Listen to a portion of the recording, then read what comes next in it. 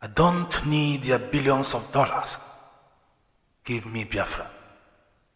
Nnamdi Kanu tells British government, hello viewers, welcome to my TINUBU channel. For some time now, you can agree with me that Nnamdi Kanu has continued to remain in DSS custody after different court upon court asked the so-called Janjaweed terrorist government to release him. But because British government has continued to aid the Fulani terrorist government, and they have continued to tell them to keep him in DSS custody, and this is why you can see Nnamdi Kanu has continued to remain in DSS custody. British government believes that they are wiser than every other person, and for this they think they can bribe anybody. But for so long they have continued to go secretly to convince Nnamdi Kanu to drop Biafra agitation. Upon that, this gentleman has continued to turn them down. Do you know the reason why? I have to tell you. It's because of you. Because he doesn't want to betray you. Because he believes in what he's doing is right. Because he believes that you are with him.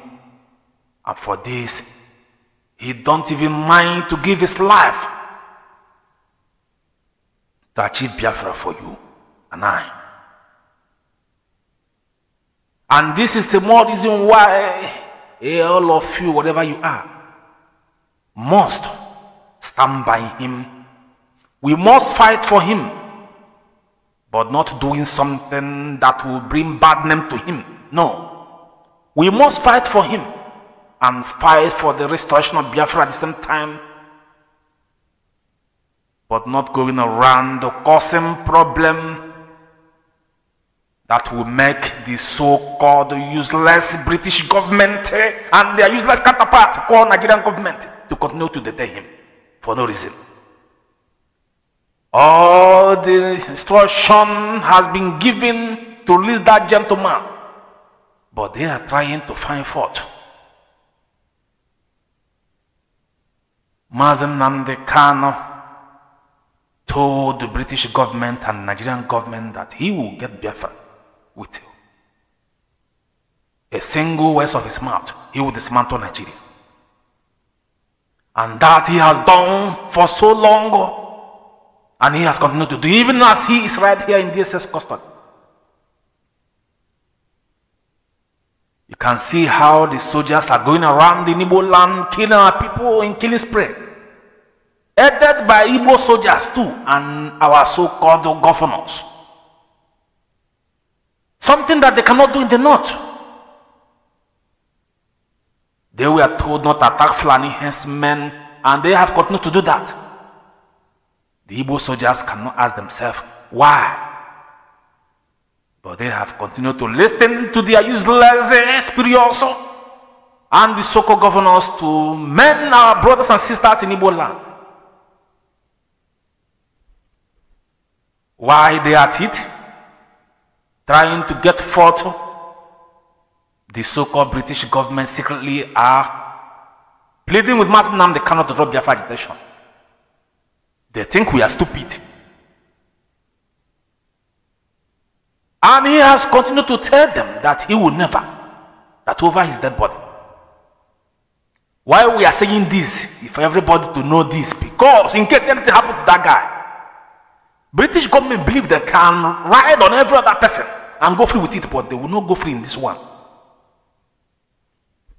We are going to, did I say we are? I personally is going to use some people to cause commotion that even some people will not believe that this guy who has been hidden for some time is the one doing this.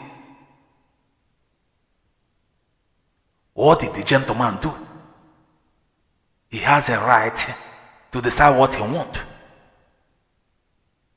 He has also a right to fight for the freedom of his people. If they like him and want him to do so. And as far as I'm concerned, the people likes him and they want him to do so. Whatever he's doing today is because the people of Biafra want it to be so. Though some of them, like a few percent, may be arguing. Not because they don't believe in Biafra struggle, but because of the things that Nigerian government are doing by going around in killing spree. And when they do, they will come out to lie from the other side of their mouth by claiming that it was IPOB. Everything they are doing is to make sure that they continue to detain that gentleman in DSS custody. And we all know this. And this is why I have continued to say that anybody that is doing whatever is doing should make sure it's not something that we continue to implicate the issue.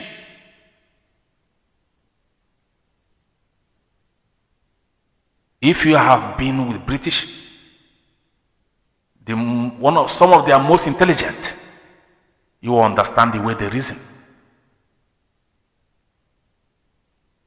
Someone like me have worked with them, live with them, parley with them, and I know how they reason. This is why I have continued to say, before they make a step, I know what they are doing. Before they plan to continue to keep Nnamdi Kanu in DSS custody, after the contempt court of law in that sociological contraction has said let him go, I know that their plans is to continue to see if they can convince Nnamdi Kanu to drop the agitation. But hey man, the Biafra agitation has gone too far to be stopped.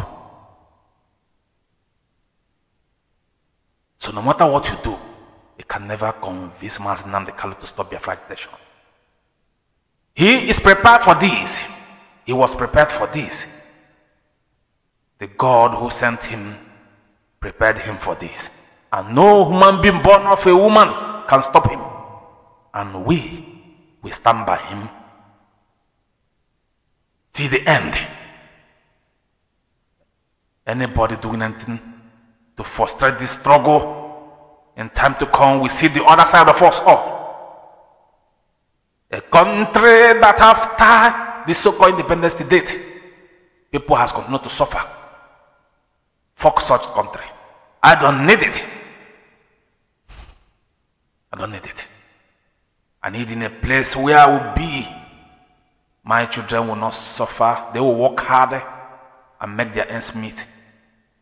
As me. Not a country where people will continue to frustrate each other. Not a country where some people will come from pit of hell to kill innocent people in their own indigenous land as if they are the owner of the land, dragging the land with someone else. Enough is enough. Those who know British government like I do should warn them to do the needful. They are deviating from what their so-called of grandfather, Lord Lugard, told them to do because of selfishness of oil and gas and resources. Enough of this rubbish. Nnamdi Kanu must to be released before that useless election. I've said it before. Both those who want to destroy and those who want to amend will not allow you to continue keeping Nnamdi Kanu incommunicado for no reason, and you will be busy doing election. I think I've come to the end of this news. Biafra.